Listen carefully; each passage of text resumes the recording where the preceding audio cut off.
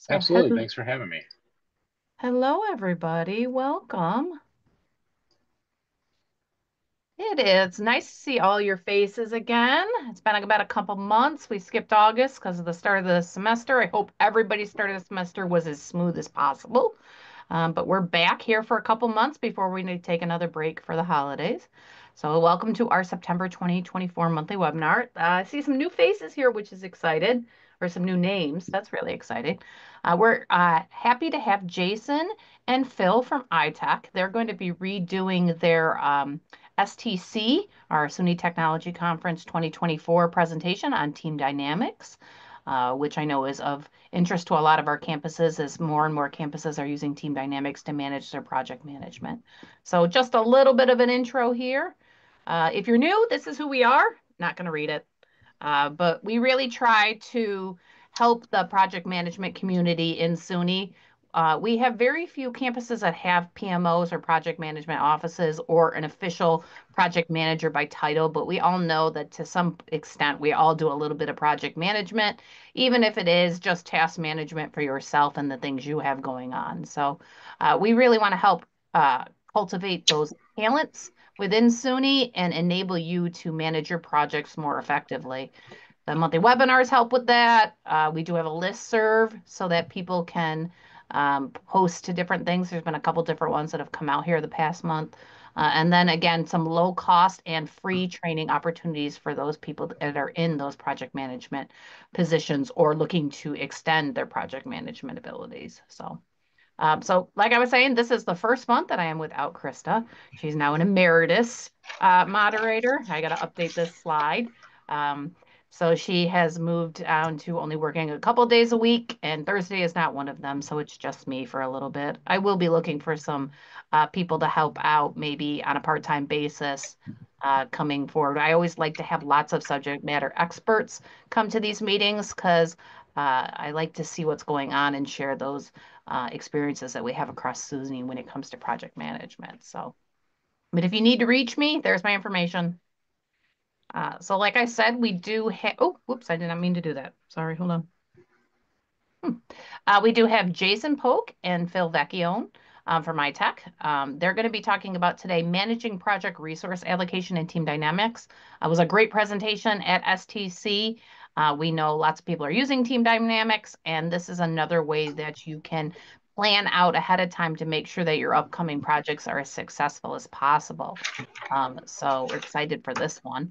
Uh, Finally, we do have our upcoming monthly webinars coming up. Um, just to let you know. Next month, we also have a redo of an STC presentation. David Ecker is going to be with us. He's from Stony Brook University. He did a great presentation on building a more effective team through empowerment and trust. So we'd love to have you here with us again. We skipped November and December due to the holidays, and then we're back again in January. So I'm working on some different things that we're going to do for January, and I will have more information for that coming out. So definitely put the October monthly webinar on your calendar and then the January one as well. So you get lots of professional development and project management. Oh, and finally, we do still have some training opportunities available. We have a couple classes in project management fundamentals if you're looking for that for yourself or somebody else in your office. We've got one in the end of October and one in the beginning of November. The registration line is available there. And as well, we will have an advanced project management, which is the follow-up to our PMF class. The dates have been decided November 21st and then Thursday, December 1st. Registration will be opening up here soon. If you weren't aware of it, CPD is working with a new registration system. So there's a little bit of bumps as we get used to it and make sure we're using it in a proper manner. So now, without further ado, I am going to turn this over to Jason. Great, thank you. You're Well, welcome. thanks everyone. I appreciate everybody joining me here today on this. Let me go ahead and share my screen. Make sure I'm sharing the correct one.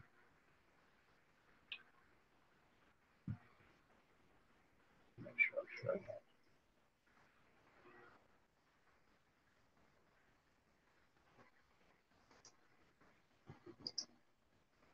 And make sure I try this again.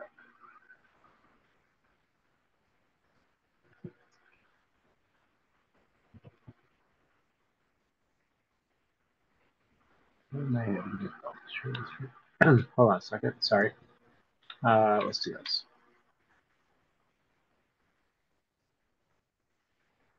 Okay.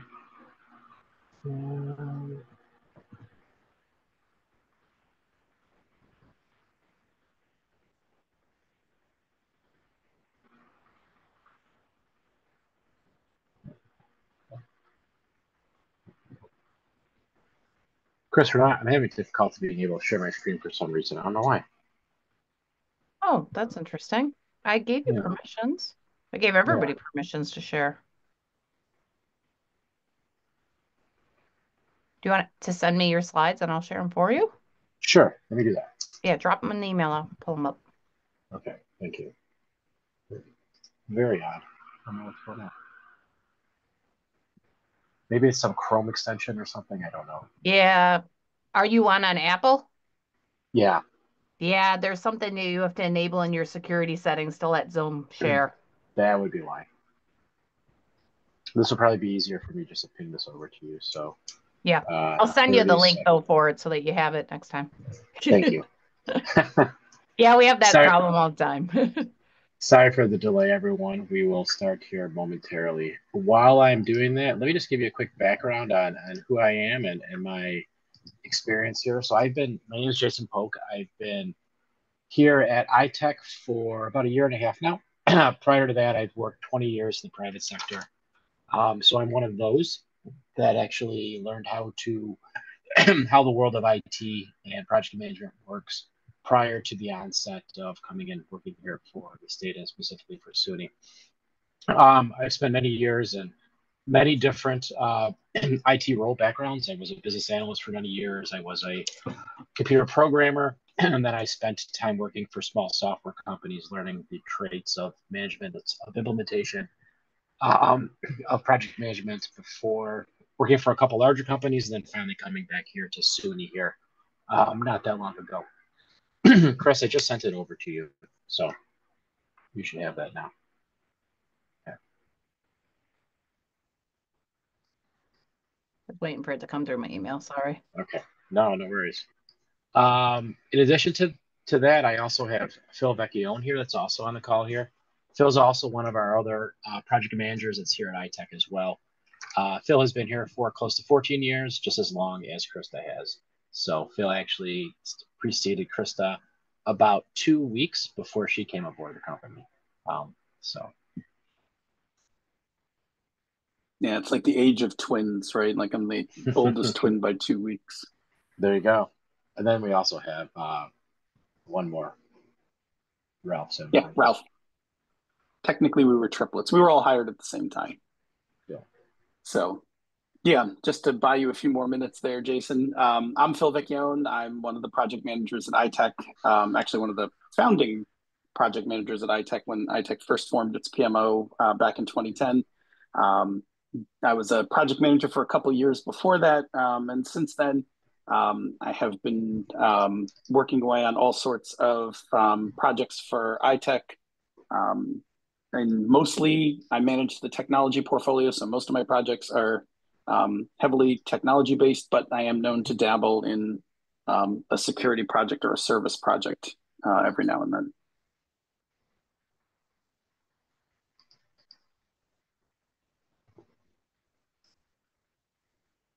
Jason, it doesn't seem to be coming through. Is it in your OneDrive? Can you share a OneDrive link? Yeah, You let know me what, see. Chris? I think actually, you know what? I think Jason, is it on SharePoint? Because I could just grab it and open it up real quick. Yeah, if you have Okay. it, Phil, and you want to share it, that would actually make it better, and then I can talk through it. So, I mean, I'm gonna send up the slides later in PDF form for you anyways, so okay. it's not wasted time. While we're doing that, let me go ahead and let's talk a little bit about ITEC here and what our history is for this. And there'll be some back end slides on this as I'm bringing it up. So, resource allocation has been an ongoing item here at ITEC for quite some time. We've always been able to manage and track resources and sort of what people have been working on as an organization. But we've always run into issues and constraints when it comes to sort of helping us to go ahead and manage across timelines and things like that. Great. Thanks, Phil. Okay. So Phil, if you could go ahead and go to the next slide, that will be super. Okay. So it's just a quick safe harbor statement saying that I know everything within here, within our presentation is to our best knowledge, everything to be truthful, and do not reflect opinions of anybody outside of this presentation. Okay, so let's talk about the history. So here at ITEC, as I was saying, right, team leads currently track and review the available list of the resources, and they sort of go ahead to tend and manage the day-to-day operations of what's going on within their team. And in most of everything, the individuals here at ITEC tend to fall into a couple different buckets. It's, are they working on any sort of approved ITEC projects that they're working on? What are they doing from an operations standpoint, and any sort of support that they're providing to our customers, which mostly are indeed our campuses, right? And across those lines, obviously, we've risen across and we've found across some challenges that we've had, right? Most of those being timeline constraints, project scope creep along those lines. Some resources were found to be overcommitted or undercommitted. We kept finding ourselves that anytime we need to get something done here at ITEC, we kept going back to the same well. We kept going back to the same person because Jim Smith knows how to do that project, and Jim can get it done in 3 weeks, as opposed to, Molly Sue, who's brand new, it might take a month. We also found that some people were really, based upon that previous statement, were really doing the work of 1.5 to 2 times 2 full-time associates here at ITEC, and it just wasn't really working out before. So we recognized that we need to do something about resource management when it came to projects, and we had to look into that. So next slide, Phil. Thanks.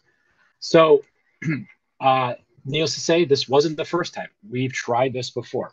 And every time, we ran into a couple of different issues, whether it be like software shortcomings, or we simply just weren't getting enough buy-in from the organization across the board of, yeah, that sounds great. That's something that we should do, but we just don't have the capacity or the availability to do so. So as I said, right, our previous model was none, right? When it came to trying to figure out and go ahead as, what was a higher requirement or what was going on, we had no true tracking way of knowing exactly what one person was going on, or any system where somebody could go in and actually look at and say exactly what that person was working on at any given time. So we recognized that we had to do that. So in order for us to get there, we decided, when I came across here at ITEC back last year, we put ourselves into what we're referring to as like an interim phase. And in that interim phase, right, we had to sort of start to think about how we wanted to do this. What was our process? We knew what we wanted to do. So we basically treated this like as a project itself. We knew that the existing problem, what it was, and how we needed to get there. So first thing that we did across the organization is we met with the team leads and the senior leadership here at ITEC to go ahead and review and identify what individuals were working on a daily basis. Meaning, what are they doing in the day? How are they working within their day? And we recognized and realized that when it came to individuals, they sort of work their way into sort of different buckets, as I mentioned before. There's work that they're doing that's keeping the lights on, their day-to-day operations. Any support that they're working on, they also have projects that we're committed to. And, obviously, for some reason, we do allow people to take vacations and time away from the job. So we took all that initial information that we gathered and we put it into a pretty robust spreadsheet. And the spreadsheet worked great. It was actually pretty easy for us to use. But the only problem is a lot of manual work where anytime a new project was updated, anytime project timelines were extended, anytime that there was any sort of extensions or new resources being added to a project, we would have to manually go into the spreadsheets and update it.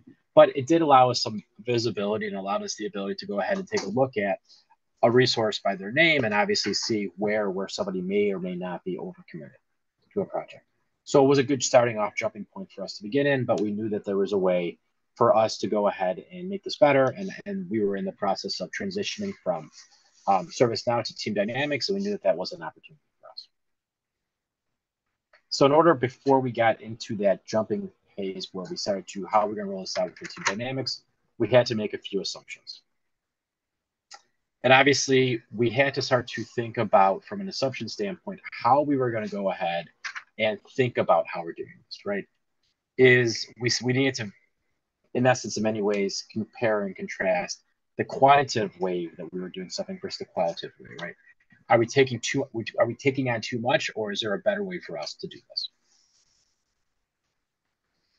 And so what we did is we decided to take the amount of work that each individual person was doing, and we broke it down to 3 specific categories. Within those 3 categories, we obviously made the assumption as well that each individual person works a 5-day work week, 7.5 hours a day, unless otherwise determined based upon a part-time associate or somebody. That's sort of our starting jumping off point. And then within there, we had, like I said, we have 3 categories: KTLO, or keeping the lights on. This is sort of the overhead bucket.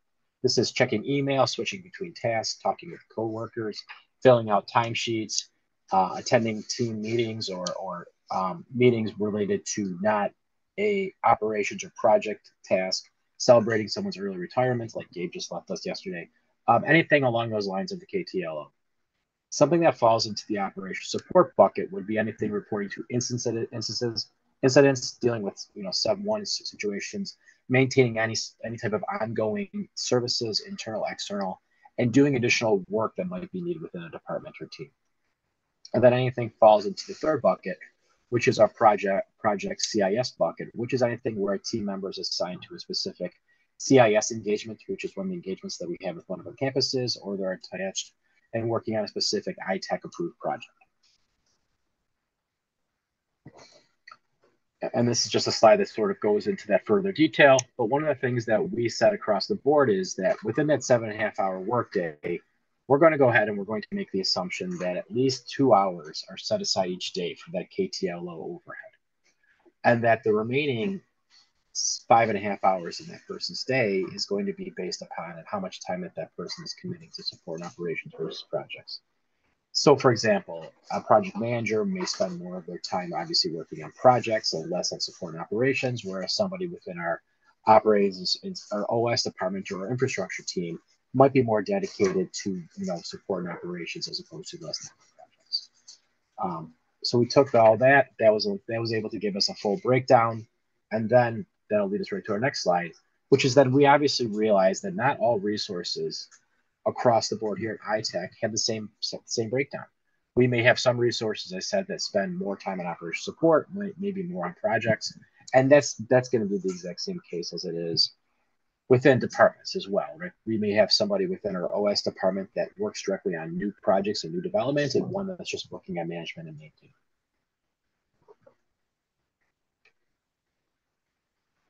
So in order for us to sort of talk about that, I think it's important for us here at ITEC to talk about our project lifecycle. And if you've attended Wizard before in the past, or you may have listened to one of Chris or Phil's previous conversations, we may have talked about how a simple project request ends up becoming a project here at ITEC.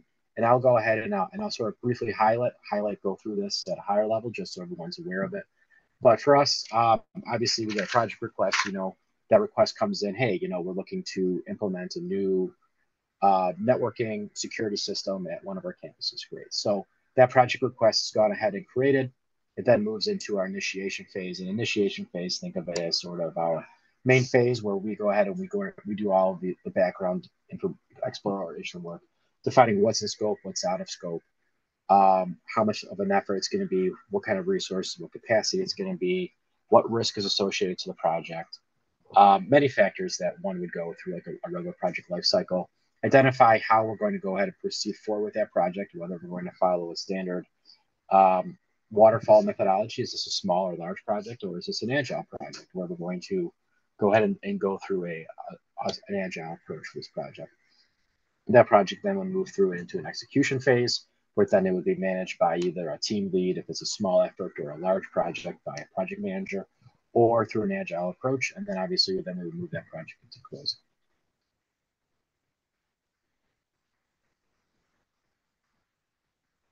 To further dive a little bit deeper then into that project initiation phase, where we found most of our success here at ITEC is that if we're able to actually do most of our prep work as part of our initiation phase, we have found a greater success in actually completing projects on time, successful, and with little to do on hold and failure. So we built a more robust project intake. I think last year at our one of our Wizard conference, Phil actually went into detail on this, but at a high level, I'll talk about this. So obviously, we're creating that initial request. That request might come from a client portal or it might come from the internal resource.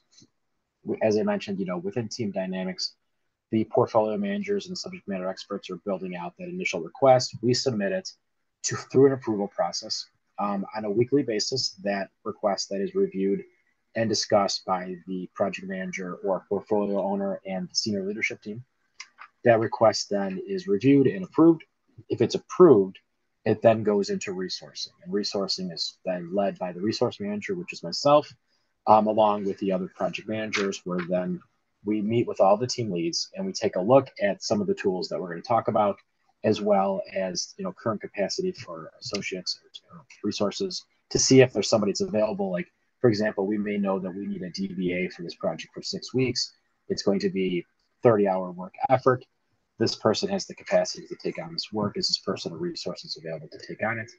At any point, obviously through our project intake process, we may send it back down the line. This is not necessarily always a one-way road, where we may need additional information before it goes to senior leadership. They may say, this sounds great. We don't want to take this as a new project. So it sits in our backlog of our, and we review those on a quarterly basis with the portfolio owner. Or it gets to resource review and we say, this is a project that looks great. This is something we want to do. We just don't have the capacity right now within our department to take on this work. Assuming, though, that we do have all the resources available and it's approved by senior leadership to move forward, then we've done all that work. It simply goes to CIO, Mike Notorious for approval. Mike basically then rubber stamps it, because not necessarily, he may not, but in 90% of the situations, he usually will. He'll come back to the PMO for questions.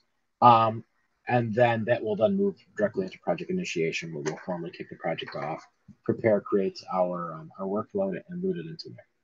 I'll stop there. I don't know if anybody here on the PMO has seen this before, has any maybe possible questions at all about our project intake or project planning. But before I jump into that, or Phil, if there's anything that you may want to add from a color commentary standpoint, please do so.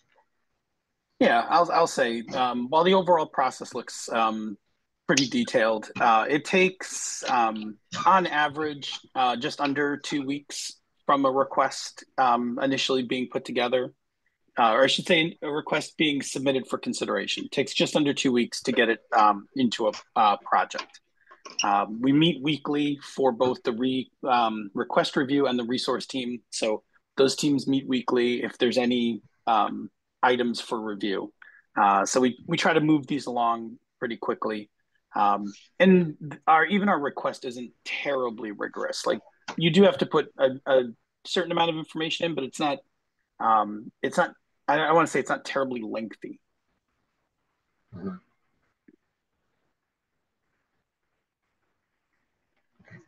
Thanks, Phil. Oh, it looks like Joe's asking a question.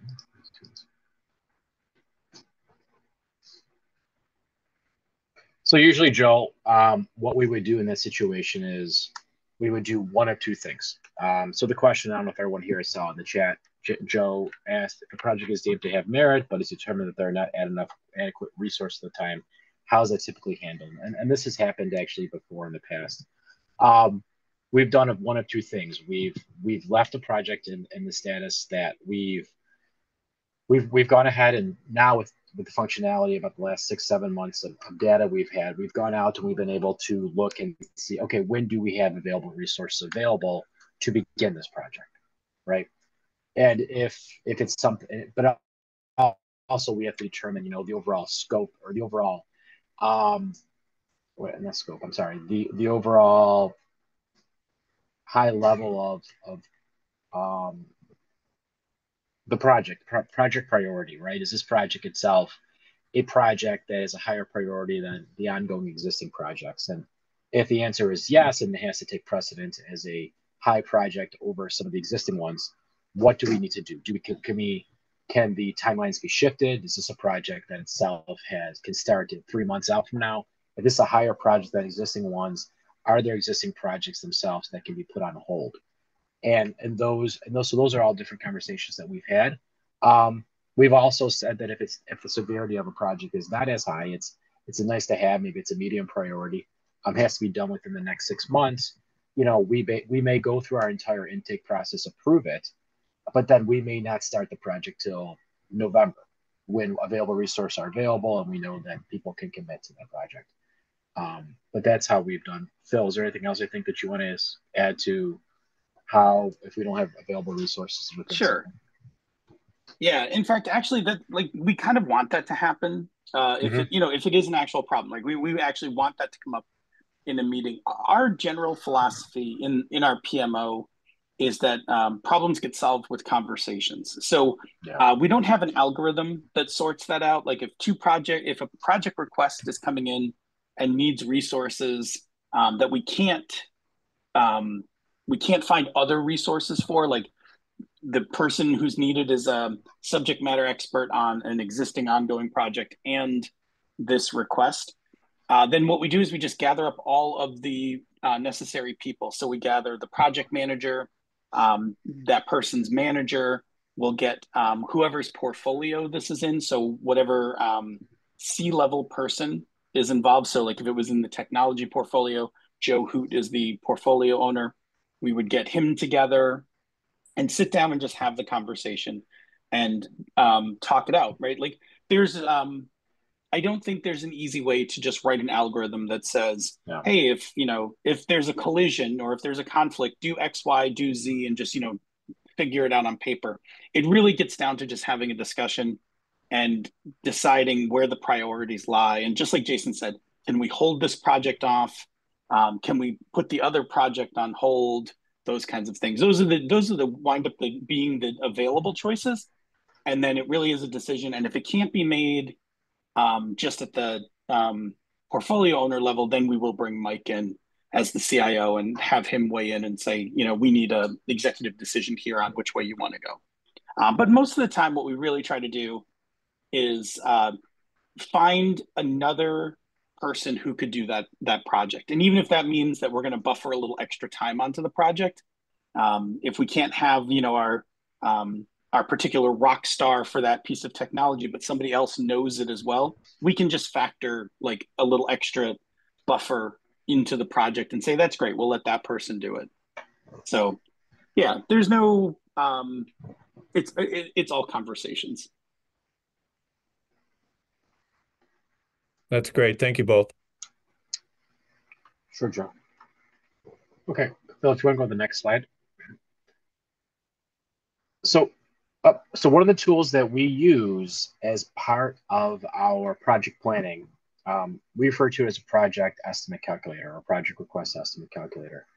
And within this tool, this is what we're utilizing to sort of lay out these steps or the deliverables that are within scope. What roles or multiple roles, if it's the same role itself, is needed for the project, what the sort of the hour allocation breakdown for those tasks to be completed are, and helps us sort of lay out and define sort of what the project length of the project is. Within this too, you may also see a field located near the bottom of the project. It's called Project Slack. We've spoke about this maybe before in the past, but Project Slack is an item obviously that we use here at ITEC to help us sort of manage the unexpected, right? Maybe there's due to a vacation, a Sub 1 incident, a situation where a specific task within a project is just being delayed. In order for us to help manage those here as project managers at ITEC, we built in Project Slack as an item where senior leadership has allowed us to extend timelines without having to go back directly to that portfolio owner, that team lead, and asking for that resources to have additional time on that project. So any of our projects, we usually are building in a 30% minimum of Slack. And obviously, if there's factors within a project itself that may have unknowns, whether we're dealing directly with an external resource or a vendor, we may increase that Slack to allow us a little bit of buffer on the project so that, in essence, our overall timeline might be something like an 8 or 9 week project. we build in 2-3 weeks of slack time to allow us to go ahead and extend that project if we need to. And obviously the expectation is that some projects will use some form of Slack, but not all projects will use Slack. So with that said, obviously getting ourselves back onto the track for the resource allocation. Just go back real quick, Phil. I just want to talk about, so as we're building this out, we're working on it. We open this up as part of the resource review. And, one of the things that we're trying to determine, obviously, is that if an over-allocated resource is the person that's being committed to this project, we need to identify that person as a potential barrier and that they may not necessarily themselves be the person who can be on the project, right? That's something of note. And this gets back to one of the first things that we had with our early assumptions and resource allocation is that we kept going back to the well with the exact same people always. And the idea is that we're trying to get away from that and obviously push some available work to other teammates that have the capacity to take on work.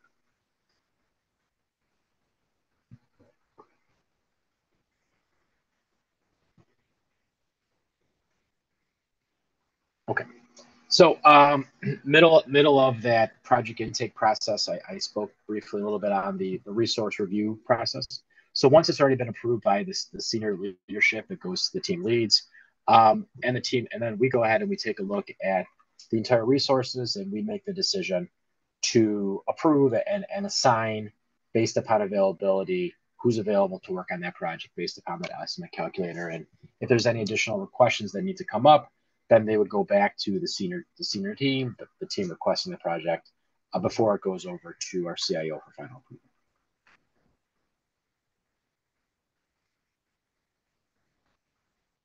And then within our project, obviously, to continuing across our board of our project lifecycle, we obviously move our project then into execution, where then we're actually then managing the project and doing the actual set tasks that are defined within scope, and then we're closing out that project.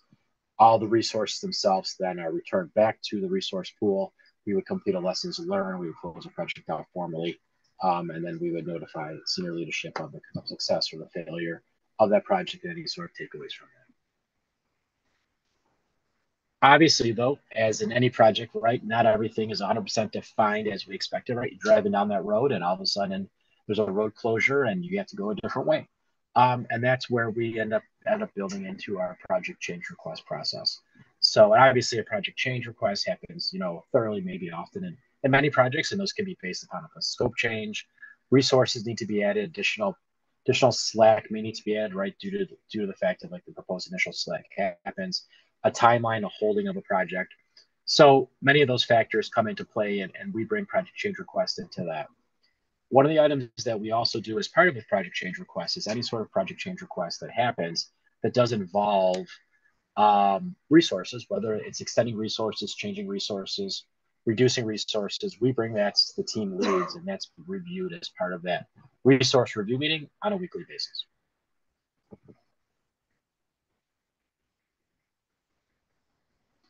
So solution. Now we've spoke about how we did that, how we've talked about what we've done before in the past. Let's talk about what we've actually done within team dynamics to help manage this. So the only person to turn to in this event is Darth Vader because he's a great leader and he's been able to do so much over the course for the Empire. No, truthfully, there actually exists a field actually within team dynamics that we've used called users capacity. Or daily capacity, actually, what it is. And it's something that from the back end, the team administrator is actually able to manage and update. So we've gone ahead and we've actually enabled this functionality within Team Dynamics here at ITEC. And what we've done is we've set a daily capacity field of how much time that individual resource is available to work on projects. So if you remember, we went back a previous couple slides, we broke down our breakdown of all the resources here at ITEC into 3 buckets. We talked about keeping the lights on, KTLO, operations support time, and project time. So if I look here at Darth Vader, we said that Darth Vader is available to work 60% of his available time on operations support, 40% of his available time to work on projects. So within a 7.5-hour workday, he has 5.5 hours available each day to work on everything. 40% of that is 2.2 hours, so 11 hours a week.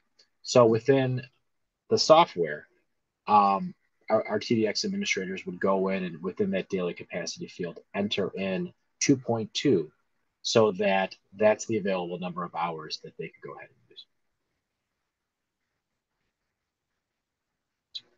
With that, we then would then take a look at our actual projects. And within the actual projects within Team Dynamics, there is a field to drop down on the left-hand side called resources. And we're utilizing the resources to a project where the number of resources that person is assigned to. If you go back and you remember our project request estimate calculator, we had a high level list of number of hours that person was assigned to. We had a start and end date for our project, what that person's name was, that person's role, and how much time that person then was assigned to get their tasks done. Obviously, we recognize that if it, for example, it might be a DBA on the project, maybe all of their work and the setup of the database, the initial setup is all done, very at the beginning, the first maybe month or two of the project, and then near the end, near the rollout of the production environment, maybe there's some turnover to set up and create, establish the production, roll out the drop over and complete it out. But for the life of the actual overall project, we've taken those hours and we've spread them across to sort of to roll out across that board. So, for example, if this project manager is assigned to this project itself is a 4-month project, there are 40 hours of work. That 40 hours of work is spread out across the length of that 4 months. Within the software of Team Dynamics, there is then a couple different reports within the resource management tool that allows us to go out there and actually review and see what work is assigned to this said individual, what months that person's set up for, and what projects that person may or may not be assigned for. So in the screenshot here example, you can see that the 70.42 hours that is making up that one category, that individual resource is 55 hours is attributed to the Banner OLA project. 9 hours is based upon an iPass implementation, and SOC 2 Type 2 project, they're assigned to 6.2 hours for that month.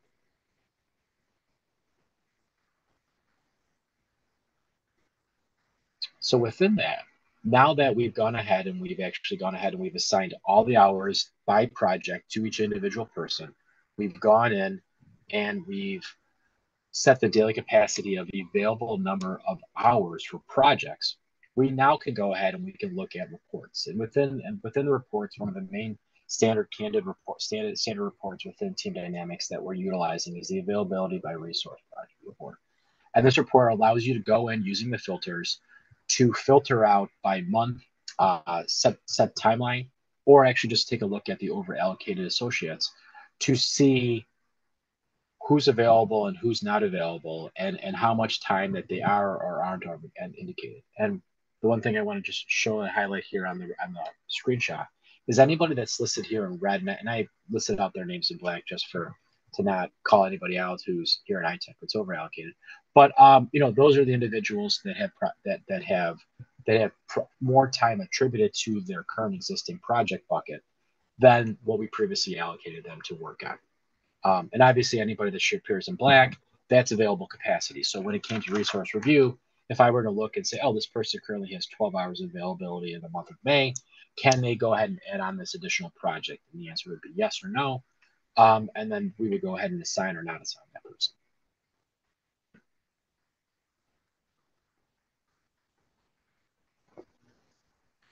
On that, what we've started to do as well now within the next step is we start to build out these monthly reports and start to report them both to team leads and to senior leadership on a monthly basis. So with the team leads, what I've done is I've gone out and I've created an over allocation report that lists out the individual person's name, their current existing breakdown for that month, what their current percentage is over, how much of that percentage is made up, how many hours are they over. And then we've left a field comment for notes and sign off. And what our process we've done is on a monthly basis, usually the first or the second of the month, depending on the day that the first or second falls on. I reach out, I generate this report based upon within the software, and I send out this over allocation report to all of the team leads where that individual's current workload is currently over their current capacity. The team lead will then go ahead and actually meet with their individual teams, like whether in a weekly one-on-one session or as needed, and talk to them about their current workload when it comes to ITEC projects. And then if they're okay with it and the individual themselves are okay with it, they will come back into this report. They will initial and make any sort of additional notes or anything. We've come across individuals where the team lead themselves may come back to the individual and the individual might say, yes, I'm over allocated. I can't get the work done. There's just too much going on. And then that team lead will go ahead and say, no, this is a concern. We've then taken it to the point where myself and Phil, I mean, usually the team lead and maybe the individual or somebody else within the management team here at ITEC will meet. We'll take a look at that person's workload, and we will determine whether or not any of their work can be moved over to somebody else. Is there something that needs to come off their plate and this can go on to somebody else available, or there's maybe they're okay or not. In addition to that, what we've also go ahead, Phil. Oh, thanks. I just wanted to mention, so part of the reason we do this, part of the reason we have this check-in is because there are two options in Team Dynamics for how to report time for a project. You can do time for total project, which is what Jason was saying, where you say, okay, well, this person has 40 hours worth of work over 8 weeks of duration. Or there's a more granular one, which we didn't choose to use, which is you can do resource by plan, where you put the resources in at every task. And there are some drawbacks for it in terms of how much work it takes to put it in, to get it into the plan and like the timeline, and how much work it takes to maintain. And so we made the decision early on that we would manage resource by project. And so because of that, and because of the way project schedules work, on a given week, even if somebody's over allocated, they may not have any task work on, several of their projects, or worse, they have task work on every one of their projects. And so that check-in is to ensure that what we're not accounting for in schedule is being accounted for, not quantitatively, but qualitatively, by checking in with the person who's been assigned to all that work.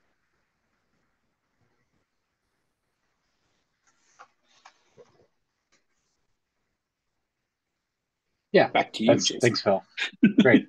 No, it's perfect. So the other thing that we've started to do here at ITEC as well is then we've started to go ahead and we've started to look at this from to a senior leadership standpoint. And if anybody's familiar, obviously, with the senior leadership team, we're trying to provide them an overarching view of ITEC's projects for over allocation and everything at a the 30,000 foot level. So how many individuals across the board are currently over allocated?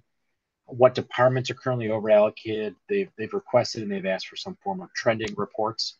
How many individuals themselves are? How many times has this department been over allocated? When do they look to come off of it? And those conversations have really started to help us here at ITEC take a look at our different departments and ask us whether or not do we have enough resources within that department, or maybe are we short in one specific department where we can bring on an additional resource to help that. And as we start to now go ahead and move into 2025 planning and what we're looking to accomplish across the board as an organization, do we have the existing resources with the existing approved projects that are ongoing, and do we have the right people so that we can go ahead and take and accomplish this goal as an organization, because we know that we have the people to do the work. So those are really good conversations that we've been having with our senior leadership. And we're continuing to evolve and build out these additional reports to them to give them exactly what they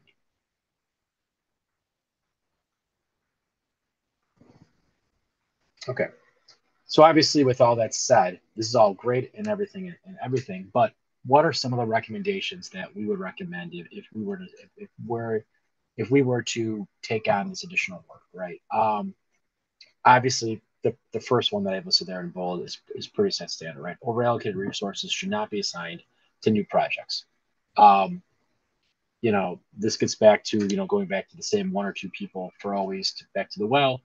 Overallocated resources really should be able to work directly just on the work that they have within themselves. And, the portfolio manager should really go to a different resource to the department to try to find somebody. And if they can't, and if it's really needed this person, then there might need to be some sort of change out or adjustment to existing work that they might be assigned to. Team leads will, review the resources to make the decision, like I said, to keep them on. Team lead is recommended to review the workload on a weekly basis, obviously, with their team to make sure that that person is as needed. And then obviously, as needed, team lead should review the workload and reprioritize that work on a weekly basis to make sure the highest tasks are being included. What we've started to do as well within ITEC, and we're beginning the process of rolling this out, is we've started to put into place a couple of factors as far as our project request. So as new project requests are reviewed, we are putting a priority field onto those. One of the things that I don't actually have here on the slideshow, but I do want to call out, and it's good of note, is that those additional numbers that we broke down, we were talking about 3 different buckets: the KTL load, the operations and the support, and the project management time. Currently at ITEC, we started to review those current breakdowns on a semi-annual basis, so twice a year. We found that to be successful. One of our departments we found to be actually over allocated. They were constantly showing up on our reports. Phil and I met with the team lead. We said, you know what, we may need to, if we're going to commit this amount of these 3 or 4 individuals continually to projects, we may need to adjust on our back end what their daily capacity fields are. So we went ahead and we did that. And what we've noticed now is that the project work is remaining the same. It's reflected correctly in the reports, and they're no longer showing over allocated, and they're still able to get all their KTLO and services work done at the same time. So we started to review those, and we'll continue to review those. And as new projects continue on, if we need to make any adjustments and how often we're reviewing those, that breakdown between those 2 different categories, we'll do so.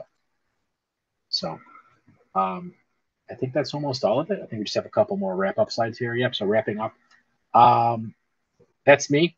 That's me. That's my 3 kids. It's the one time I was on Sports Center for crying on national television. You could ping me a question, and I'll tell you all about it. I like to tell that story. But you can also find me on LinkedIn.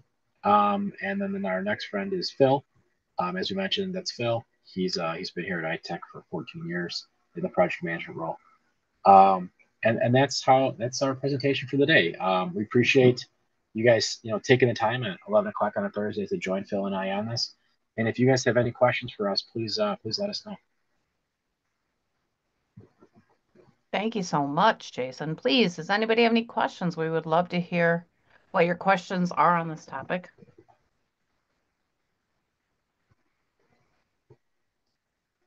That says thank you. Thanks, Tim.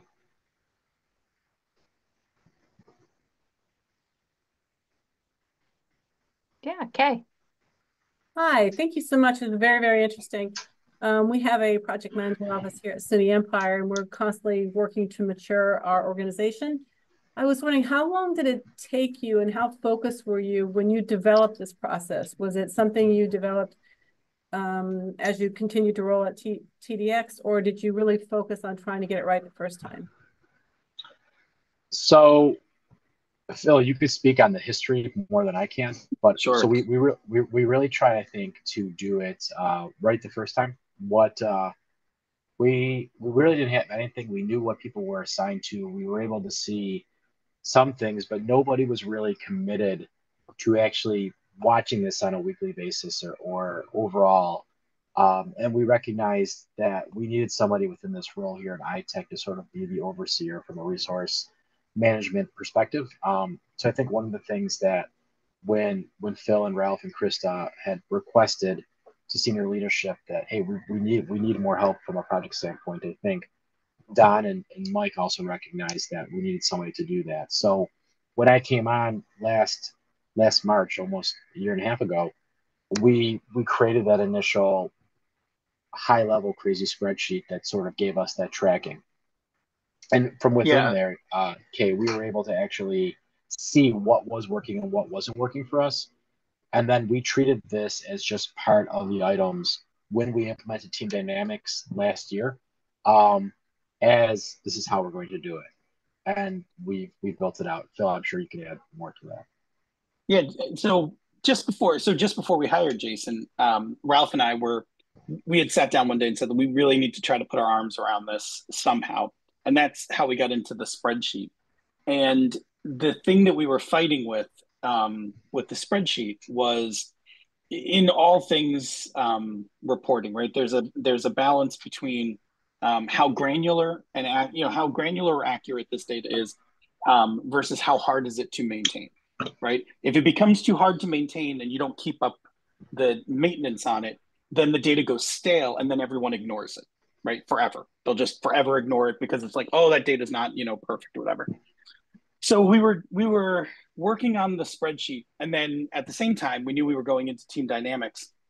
And so one of the first things we did when we got a peek at our test site was we went and looked at resource allocation, and were relieved to find out it had pretty much the same philosophy we had, which was, hey, I think if we break people up into buckets, we could figure out like how much time each person should be working in each bucket. And then because TDX did that so easily and had the canned reports, I would say we got like probably 60% of what we wanted right from just implementing TDX. And then we're still in the process of working out our own in-house policies for how to manage it. Like we have data, and now it's like, okay, well, now we have to make decisions on data. And early on, we got everything squared away with the team leads. And then where we've been working now is with senior management. We've been having a series of meetings with them like once a month, where we've just been literally throwing spaghetti at the wall. We've been showing them different reports and being like, does this answer or prompt any questions from you? Do you like this? Do you want, like, what are you not seeing?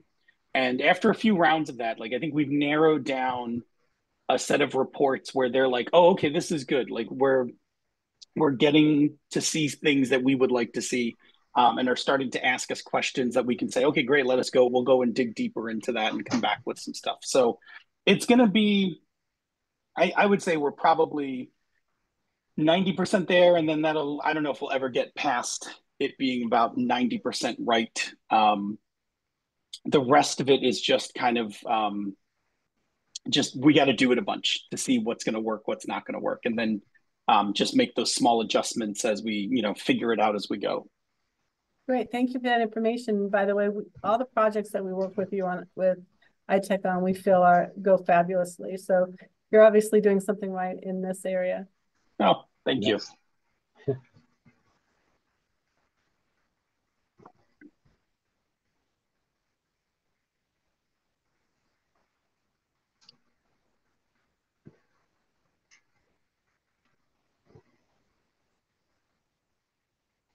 Any other questions? We've got the experts here.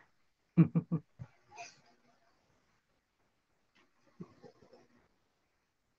right. Well, thank you, Jason and Phil, so much. We really appreciate your time. I know you guys donate a lot of time to this community of practice, and we really do appreciate it. Just one more plug. I know Phil and Jason are planning on doing something at Wizard on project management. So if you haven't registered for Wizard yet, definitely do so. It'll be in the second week of November. If you haven't seen it, there's been lots of announcements out on the listservs. I know that Deb McClendon and I will be there as well. We'll be talking about the COA mentoring program too. So definitely come and join. It'll be a good time. We always have Can fun. Can I plug that for just 1 second? Sure. Sure. So the session that we're going to do is actually we're doing 2 sessions. We're going to actually do this session that you saw. So we're just going to do that one because the same people who go to SDC aren't always the same people who go to Wizard. But the other session that we're going to do is a birds of the feather. So rather than giving a talk, we're just going to gather, all the PM-minded people for a session and open it up for people to ask questions, show off things that they've done. It's a chance for people to brag about projects that they've accomplished, or ask questions to the general group of people. We're going to be there to facilitate it, but it's really a session for anyone who wears the project management hat, either fully or partially. That sounds awesome. All right. Well, thank you everybody for joining us today. I hope you have a great rest of your week, and I hope the weekend is as nice for you as it looks like it's going to be for us here in the Syracuse area. Have a nice night, everybody. Bye, guys. Thanks.